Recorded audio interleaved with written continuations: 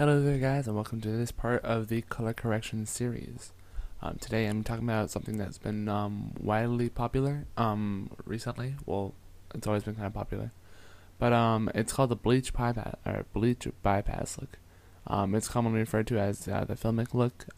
It adds pretty much putting digital onto film, and it kind of creates that illusion of film.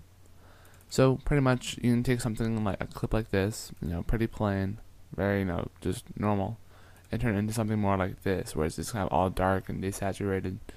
This is great for, kind of like, again, with that sort of war movie feel.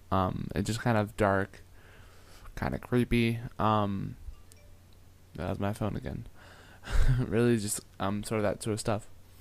So I'm going to take you on through a tutorial like that, and so let's jump in. First off, I'm just going to delete all this and start with a clean slate. So first thing we want to do is we're going to click this clip and come up here to Effects, Video Filters, Color Correction, and of course, Color Corrector. Then we're going to bring down the color copy and paste that clip before we do anything with the color correction. And then once we do that, we're going to take the copy and put it right on top of the original. Now, if you copy on video layer 2, let's bring down the saturation all the way to nothing. Then, still selected on the video layer 2. Shut up, phone. No, I'm just kidding. Come up here to modify, composite mode, and then overlay. Now, already we can see there's a big contrast here. Like, all the green on the leaves and then the blacks. The blacks really start to seep in. Now, if you this is pretty much a starting point for us. This isn't like anything like what it's finally gonna be. So let's click the video layer 1 clip, come up here to color correction, and now let's lower the saturation to where you personally want it. There's no obviously there's no desirable preset like that has to be done. Just kind of whatever you guys want to do. And so now let's raise up the blacks a little bit, and if we see here, like come back here to the clip with the face. We can kind of see start of the some of the details start to come in as we raise up the blacks more.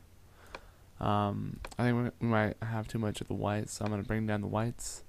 The mids look pretty good. We can adjust it to see what difference it makes. That makes it brighter.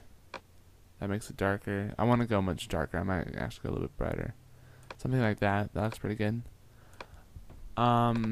Something that you guys don't have to do, but I kind of think is adds a pretty nice flare, especially if you're working in Final Cut Pro. If you guys have the if you guys are on the 3-way color correction or color corrector, and you have the ability to take control over the darks, I recommend changing that to a little bit more of a blue.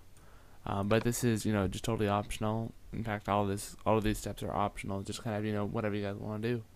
It's your film, and make it your way. That's like a Burger King commercial or something. I don't know. Okay, I'm done talking about random stuff.